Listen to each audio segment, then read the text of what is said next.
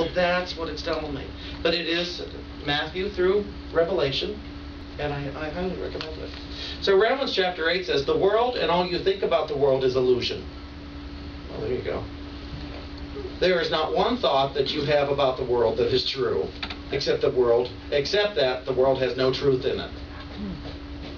This is a true thought. This is a true thought given to you by me and echoed through Jesus. Me meaning the Holy Spirit. This is what he meant when he said he had overcome the world. This is what he meant when he said that his kingdom is not of this world. Jesus learned through willingness to see that the world is not truth and truth is not of the world. The mind that believes in the world believes what it experiences to be true. And so it lives the experience as if it is true, and it suffers heartache. But the mind that accepts the Spirit's interpretation of the world accepts that the world is not true. And so it does not suffer its experience because it has accepted that truth is beyond experience. This mind knows peace because it also knows that which isn't true cannot affect the truth. Life is not in the world. Life is beyond the world. The Spirit of God is life, but the Spirit of God is not in the world because the Spirit of God is truth and there is no truth in the world. You are life and you are truth also. So you must not actually be in the world, for there is no truth in the world. The world is an illusion of experience within the mind. You are not in the world. You are the Son of God, not by your birth, which is illusion, but by your truth, which is of God. You need not earn who you are by acts in a world of illusion.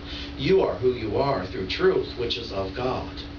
The world is a world of thought, and every thought that you have ever had is expressed in the world. It's a busy world, isn't it? Mm-hmm. But the world is like a playground where thoughts can be expressed freely without affecting reality.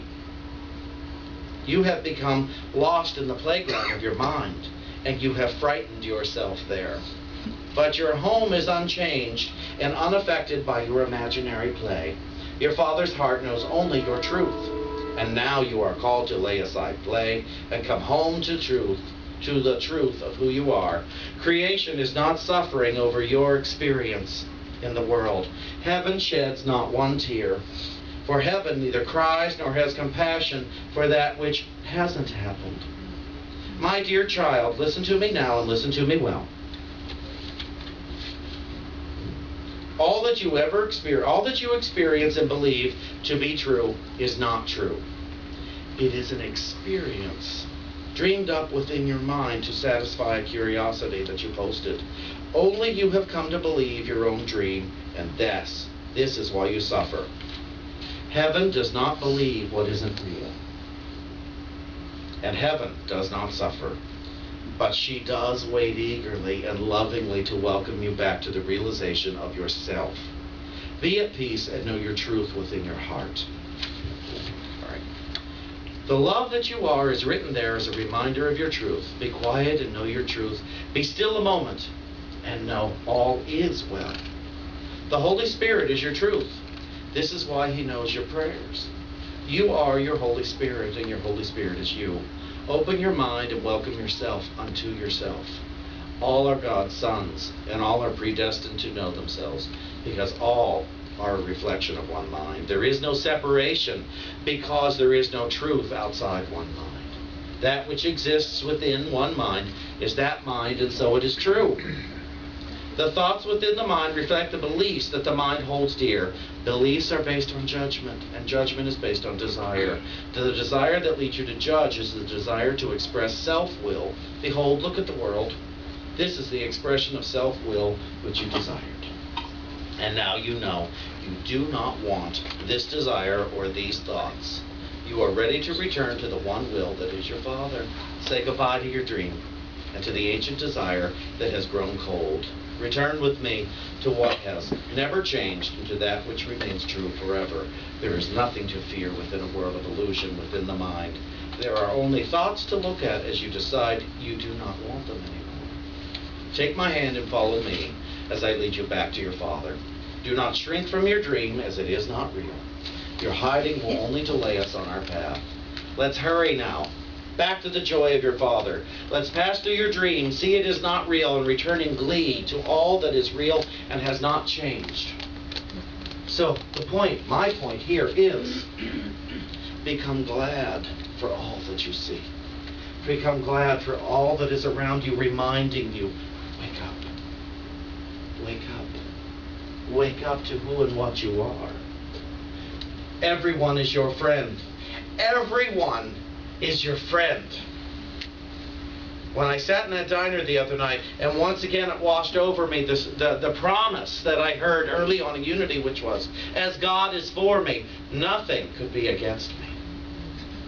Well, if that's the case, as God is for me, everything is for me. And what is it for me? It is for me to wake up. To wake up to what I am. It doesn't tell me I have to leave the body to do it. Nowhere did I hear that in that reading. I just have to come home in spirit. I have to come home in spirit. And the awakening in spirit awakens within the body. And all of the intelligence in my being. I shall know what to do with my body. I shall know what to think of my body. I shall know what to do with yours and think of yours. I shall know what to do and think of this world. I won't be confused about what is real and what isn't real anymore. So imagine this now. Everyone that you come in contact with is no accident. All these beings that you see and think about, and every thought you have of them, and every thought that is had of you is no accident. Scott's about to sing a song called Trick of Fate that David wrote for a movie. But it seems like it's a trick of fate that brought us together. That's why are we together? I mean, it's laughable that I'm here with you guys, quite frankly. What in Washington, Pennsylvania, in the 1960s and 70s told me I'd be up in, where are we? Norwalk, Connecticut. With you people. What? And with him. And vice versa. What in your past said you were going to be with the nice Reverend Sean Moninger one day above the Ford dealership? As we said long ago here, I did not leave high school voted most likely to be a minister. And as Scott reminded, I may have been voted most likely to need one.